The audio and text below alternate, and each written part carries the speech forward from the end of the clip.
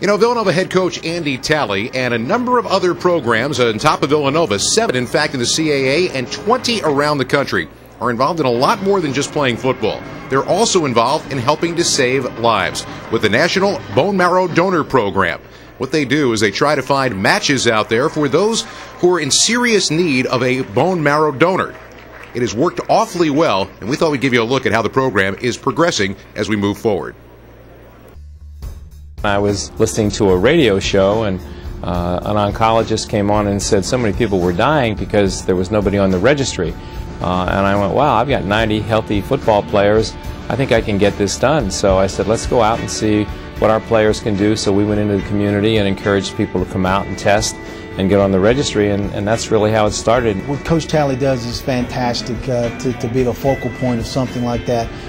You know, as everyone knows, my daughter was a bone marrow recipient.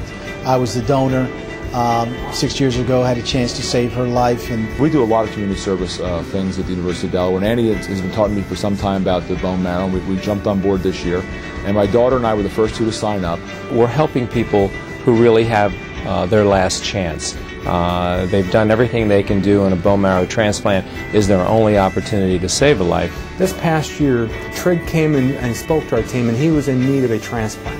That was one of those choke you up kind of moments, and our players really have understood, because now all of a sudden there is a face that you can associate with, and our players, I would say, have embraced this and are willing to run with it. Unless things hit you personally or touch you personally, sometimes you're desensitized to that. But if you've been involved with it personally, or you can get a team, my guys, involved with it, then they see the benefits of how it saves lives, how it gets people involved, how it raises the awareness. There was a lady at our testing this year who needed a transplant. She came to our testing and said, I have 6 months to live, and I'm hoping I can find a transplant. And I just got an email 3 days ago from her to know this lady that was in our testing, that she's living, is just fantastic.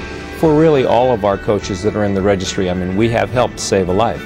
Lo and behold, after we go through our drive, we find out that there's been a match found for Trig, and he's gone through the process, and you know, someone chose to save his life.